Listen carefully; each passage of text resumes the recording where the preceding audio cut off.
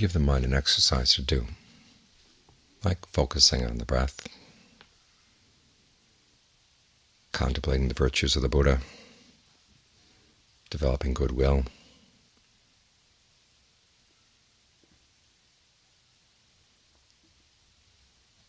even some of the practices that are said to be Vipassana practices, they're all actually concentration practices. You tell the mind to do something, and you will it to do something, and then you observe it. That's where the insight comes. And there's no telling what particular exercise is going to be the one that sparks insight for you, or the insights, because it's not just one insight. There are many insights. Because what we want to do is watch the mind in action. When the Buddha talks about ignorance, he's not saying that we're ignorant of, say, our true nature, in which case knowledge would be an either-or thing. Either you know or you don't know. He's saying that we're not skilled in the Four Noble Truths, not skilled in seeing things in terms of the Four Noble Truths. We're not skilled in performing the duties or tasks that are appropriate to the Four Noble Truths. And so the insights come in the same way that you gain insights as you're mastering a skill. Bit by bit, you try something and see the results. You try something else and see the results of that. And sometimes you can work away at the skill and no new insights come. And then in an odd moment, you suddenly see something you didn't see before. You notice ways in which you're doing it inefficiently or imprecisely.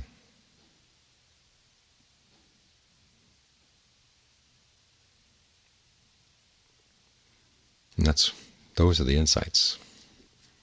So you learn how to do things more skillfully, with more ease, more finesse.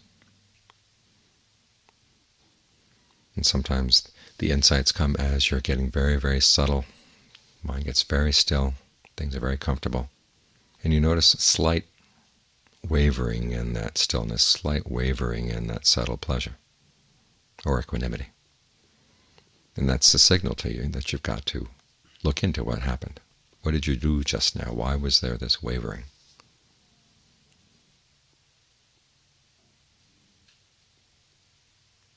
In other cases, insights come when you're finding yourself up against a wall. You're sitting, and all of a sudden a pain comes up, and it doesn't go away. And you've made your vows. When we're sitting here as a group, you're going to stay here for the whole hour regardless. Then you find that's an hour of pain.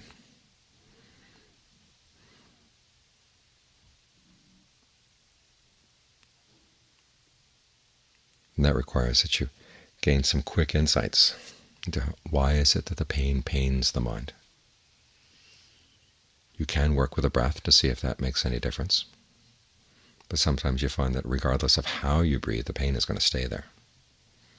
So then you've got to take a new tack. Your old way of dealing with pain was either to run away from it or try to push it out. But here it's not going anywhere, and you're not going anywhere. So now you've got to look at how is the mind processing the pain? How is it perceiving the pain? This is where it's useful to ask some questions. Because a question is like a frame.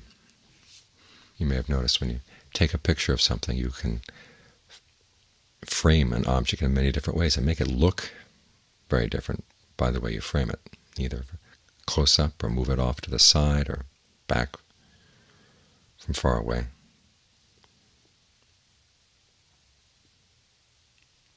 And the mind's way of framing things is by asking questions. An important thing to ask is there any wavering in the pain? Is the pain one solid mass, or is it lots of little tiny pain bits? What happens if you perceive it as a solid mass, and what happens if you perceive it as little pain bits, little sparks of pain here and there? Ask yourself, does the pain move around? Does it stay strongest in one spot, or does the strongest spot of the pain move around? And in that moving around, is it reflecting the movement of the mind or something in the body? And how do you see the way the pain is coming at you? Does it have to come at you? Can you see it as receding? In other words, as soon as there's a moment of pain arising, remind yourself you're watching that particular moment pass away, pass away, pass away. It's like the difference between sitting in a car facing forward and sitting in the same car facing backward as you go down a road. If you're facing forward, everything is coming at you, coming at you, coming at you. And with pain, there's a sense that it's coming at you and you're holding on to it. You're catching it like a ball being thrown at you. But if you turn around and sit facing the back of the car, like you could do in those old station wagons, just see things going past, going past, going past. There it goes, there it goes, there it goes. What does that do to your relationship to the pain?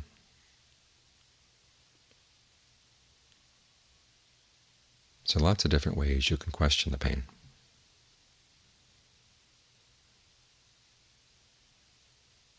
And again, these are ways of setting up a particular way of doing things, a way of relating to the pain, and see where it results. In some cases you see a difference, in other cases you don't see a difference. But try to detect what way of perceiving the pain helps to alleviate that sense of being burdened by the pain. Because you can ask yourself, the fact that there's a physical pain in the body, why does it have to burden the mind? Ever since we were small, it was taken for granted. Yes, it is a burden on the mind that there has to be a pain in the body. But you can ask yourself, why does that have to be the case? Does it have to be the case right now?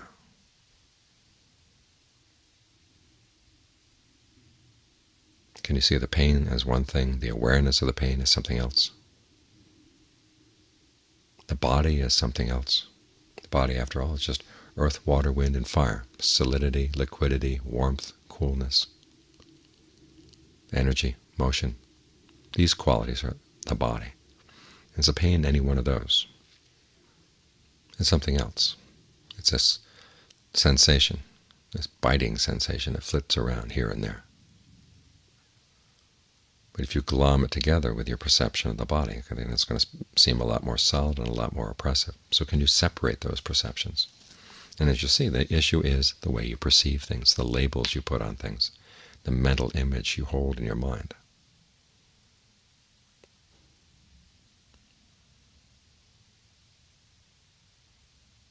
As the Buddha said, there's some people gain insight with ease and other people gain insight with pain. The ones who gain insight with ease are in very strong states of concentration, and for them the stress or the dukkha that comes up is very subtle, but it's enough for them to see something happened in the mind, and they check it out. The other people are more stubborn. They have to be faced with really serious pain before the mind is willing to get into gear and start asking questions and start getting curious. And we can't determine beforehand which kind of person we're going to be. And it's not the case that you're going to be one person all the way down the line, or one sort of person. Sometimes you'll have insights when things are very comfortable, and other times you'll have insights when things are very painful.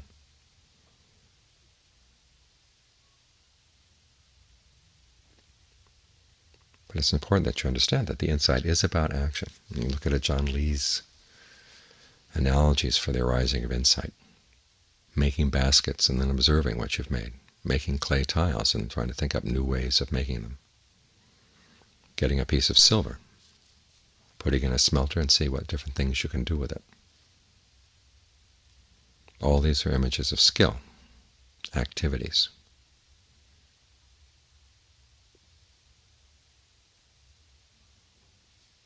And then though he has another set of images in the going to a mountain, getting out a rock, and then putting the rock in a smelter and subjecting it to heat. The heat here is the heat of your effort. You stick with something and you watch it and you watch it and you watch it. You put up with the pain. But you're not here just to endure the pain, although endurance certainly helps, but the endurance is not going to burn away your old karma. As Ajahn Chah once said, if endurance were enough to gain awakening, all the chickens in the world would have awakened a long time ago. They can sit a lot longer than we can.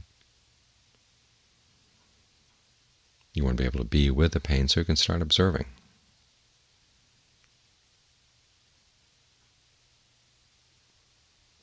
Where exactly is the pain in the mind? Because that's the pain of the Four Noble Truths. The pain in the body, that's the pain of the three characteristics. Wherever there's inconstancy, there's going to be stress. And whatever's stressful, the Buddha said, is not self. So that's not the issue. The issue is the suffering that comes from your craving, your ignorance. And the ignorance is just that, your inability to see things in terms of the Four Noble Truths and to master the skills that are appropriate to each of the truths. What that means in practice is you've got some pain in the mind, you want to comprehend it. What's the pain in the mind? What's the pain in the body? How can you tell the difference?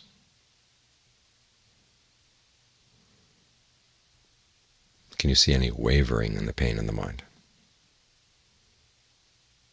And when it wavers, ask yourself, what happened?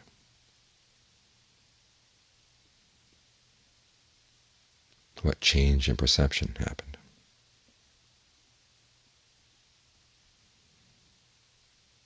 And as you try to maintain your steadiness as you watch this and holding that question in mind, trying to understand this pain, that's the path.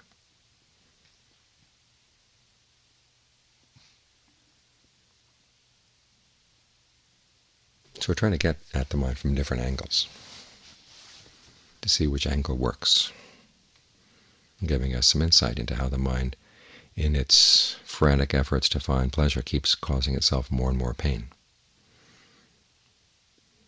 and how you can train it to be observant, to ask questions about cause and effect, and to watch and experiment, to become more skillful as you approach the issue of suffering and pain in your life. This is one of the things that was really distinctive about the Buddha's teachings. You look at the teachings that were taught by other teachers at the time, and nobody else focused on the issue of stress and pain.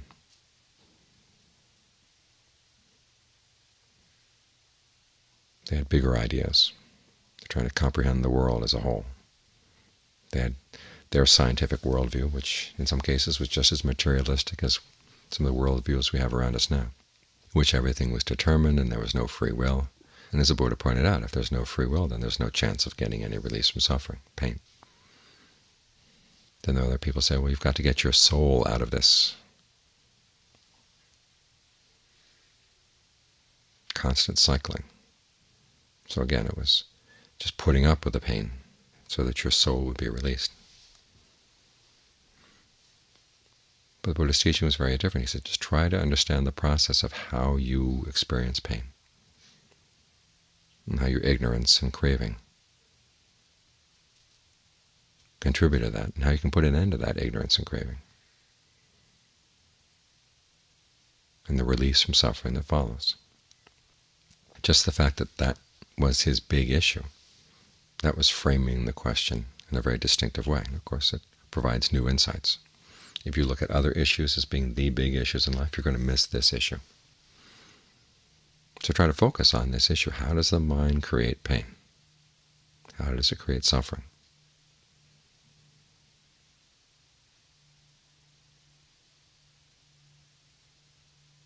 And you find that the insights that arise are very productive.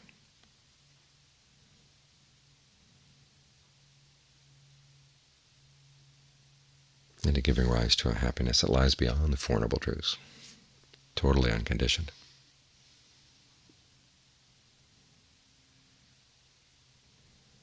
Because that's the earnest question in life, is why do we create suffering when we want happiness? And how can we find a happiness that we can trust?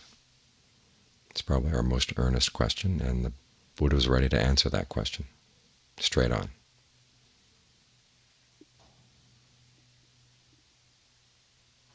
So try adjusting your focus that you're approaching it straight on as well.